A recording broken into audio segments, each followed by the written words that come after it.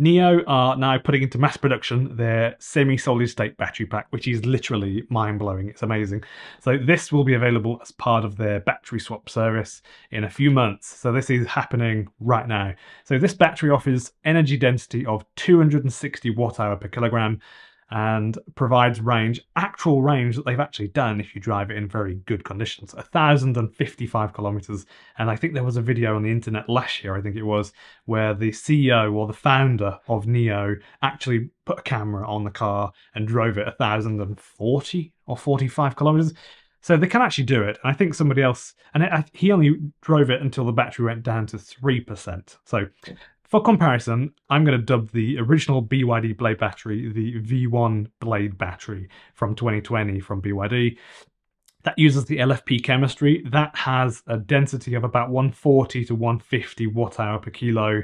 That's very good. You know, that's pretty good. And they're very, very safe.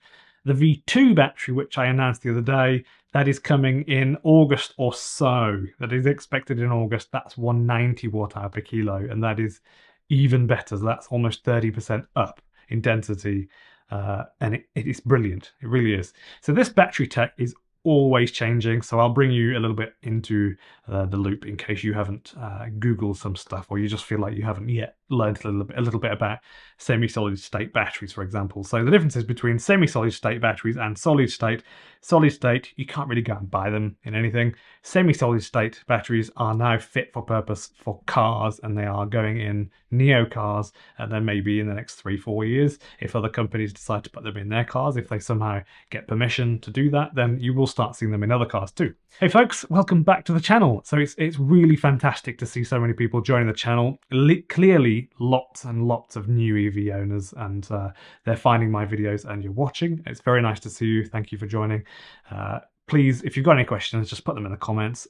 You'll probably get a reply from someone else before I reply, simply because there are just too many comments every day. I don't have time to reply to all of them. I do read them, but I don't reply to all of them. But that's only because there's just too many. NIO make fantastic cars. I've always liked their cars. Founded in 2014, they have been bringing their cars to Europe. Very, very common in China, especially with the battery swap service. I'm not really a big fan of the battery swap service, but it is something that a lot of people buy into in China, for example. Their cars almost entirely offered with 75 and 100 kilowatt-hour batteries. And customers can also buy a car, an electric car, without a battery, but you have to subscribe to their monthly payments to use the swapping service, so you can swap your batteries as you drive around. Soon, NIO branded vehicles will get another option for long trips, which offers a capacity of 150 kilowatt hours and weighs basically the same, or 20 kilos more actually, than the 100 kilowatt hour one. So basically it weighs the same, but now instead of it being 100 kilowatt hours, it's 150 kilowatt hours. Amazing. So it will be available only via the subscription, like I said. The mass production of this battery pack has started in China, which is awesome. It was designed by the people that actually supply NIO with their battery cells, the actual chemistry. So in that company is called Leon New Energy Technology, and that's in Beijing. Basically, they act as the people that just give NIO the batteries. NIO actually have people in-house that build from those cells the battery packs that then bolt into the car. So that's how this works. According to NIO, the 150 kilowatt hour semi-solid state battery cells, as in the actual cells themselves, have energy density of 360 watt-hour per kilo, which is incredible. And then the whole battery pack, when you've put it in and you've plumbed all the cooling in and you've put all the glue and all the other stuff and all the plastic and all the metal and that then takes it down to 260 watt-hour per kilogram density when it's built and ready to go into the car. So another feature as well, I don't know what they mean by this, but apparently the battery pack has cooling that is a cooling system that is 6 times stronger compared to ordinary batteries. So the weight of the 150 kilowatt hour battery as well is 676 kilograms, which is literally just 20 kilograms more than NIO's 100 kilowatt hour battery pack. So basically they have royally improved, haven't they? Majorly improved. Also, for comparison, the BYD battery, that is 135.5 kilowatt hour. That is LFP chemistry. That weighs 903 kilos, I believe it is. So we, Leon and Neo, have done an incredible job with their batteries, especially to get them to pass all the safety tests. And when they go into mass production, we'll see over the next 5 or 10 years if they are any better than longevity in regards to longevity than BYD's batteries. So over the decades, there hasn't really been a huge catalyst to spur on this massive wave of investment in battery chemistries, literally like we've been seeing this last 5 or 10 years. We've been seeing, lithium-ion batteries in everything. Of course, they're in our phones, they're in a drill, in our headphones. I've got some Sony headphones here. You have lithium-ion chemistry from roughly, it's from the 80s, I think, isn't it? The mid-80s when that came around, which basically doubled energy density in batteries overnight.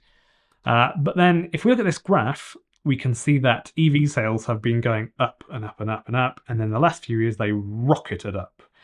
They knew this was coming. And that is why 4, 5, 6 years ago, there was a huge load of investment into battery chemistries. They've been working hard to get these chemistries on point, and then they can put them through the tests. And then that's where we've arrived.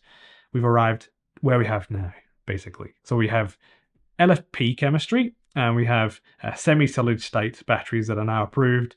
And there was one from CATL as well that was approved with, I think was it 500 watt hour per kilo? Put it in the comments if you know, I can't remember. It was pretty much twice what you can get from Tesla at best. It was really, really good.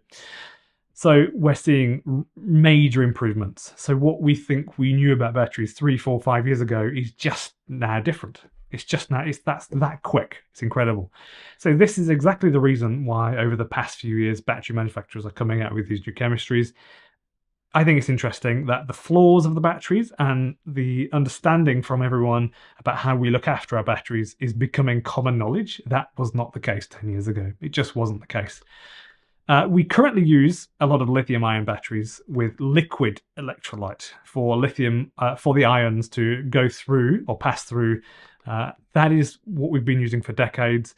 It isn't the most up-to-date chemistry, like I said. LFP chemistry, I think, is probably the most up-to-date chemistry. That's the safest one. It can take a nail penetration test if you're talking about the BYD blade cells.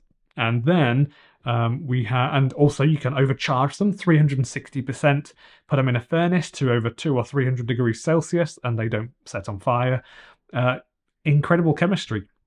So I do not know if the semi-solid state batteries have the same resilience, but they are known to be safer, quite a bit safer. The semi-solid state batteries now passed lots of tests as of last year, and they've been deemed safe enough to go into our vehicles. But the solid state batteries, not yet there. That is a very tricky thing to get right, and they've been working on this for years, actually. There are differences to other parts of the batteries, but the main difference, I think, pertains to the battery title is that the electrolyte in the chemistry is not liquid, it's not solid. So it's not as thin as a gel, it's thicker than a gel.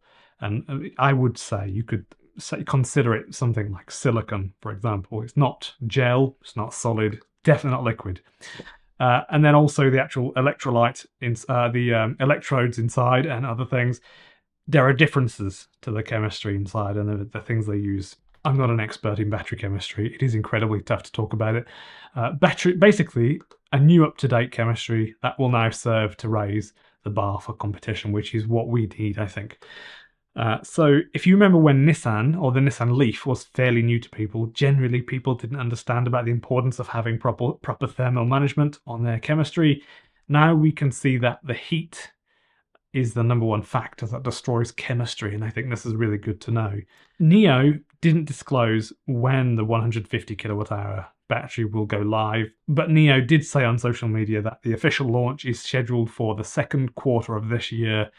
We're now 4 months into this year, so probably in the next 2 to 3 months, I would imagine. So the fact that the mass production has started hints that this battery will become available at NIO's power swap stations literally within 12 weeks, I would really hope. I would think the best time to launch it is in summer, as a lot of tourists go to Xinjiang, I think you say. It's a Western Chinese province.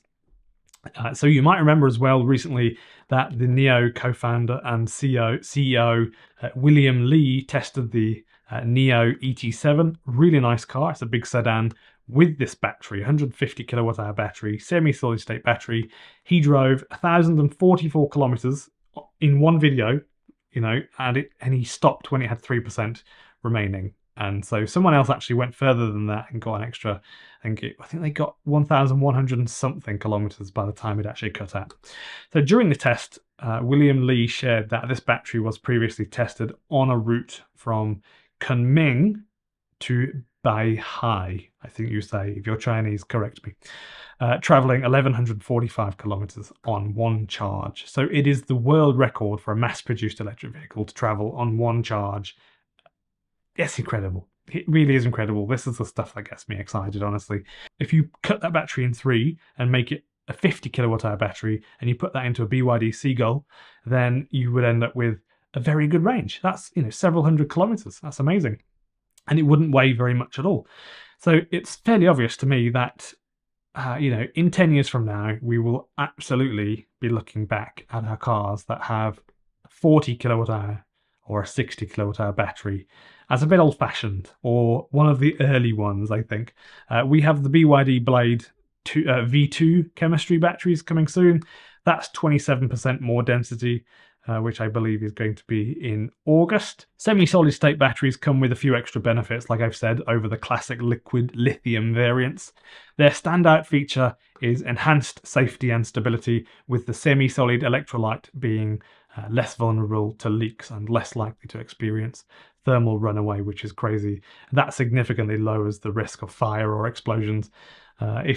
Even though the EVs are 20 times less likely to be involved in a battery fire, it is good to know, isn't it? So these batteries also possess a greater energy density, and that allows them to hold more energy in a given space, which is especially advantageous in EVs, obviously, and things like phones. That would be pretty good if you could put a little bit of this in your phone and have a day and a half's charge rather than a day's charge. That would be pretty good, wouldn't it?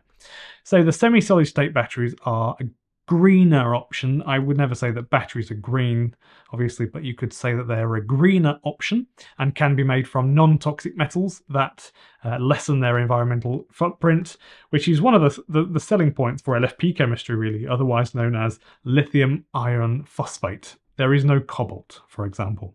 Thanks for watching, folks. If you're a battery chemist, please feel free to explain better in the comments. Please go easy on me. I know that even if you spend 10 minutes talking about the chemistry stuff, that is way too simply put. This stuff is incredibly complex. I know this. And I've watched a lot of videos. I've spoke to battery chemists. I know how complicated it is.